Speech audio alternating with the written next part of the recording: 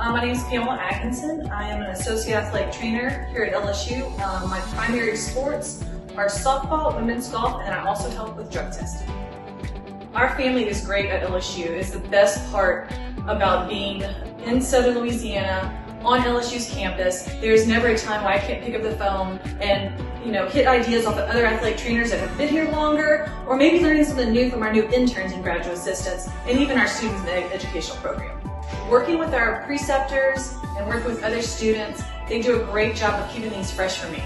So they might learn something theory-based or actual in a classroom that I maybe didn't learn. I've been out of the school system for a little bit, so they're always making me better as an athletic trainer with anatomy, with new theories on modalities. So it's great to work with our students, and being a preceptor and watching them grow as well is always just a benefit.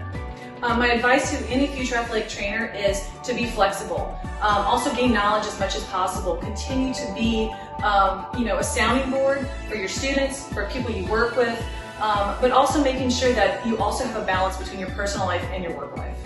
The best part about my job is working with motivated athletes who want to rehab, want to get better, want to get back on the field as soon as they possibly can. But also the big picture is when they start as a freshman, you really see them change into an adult in 4 to 5 years.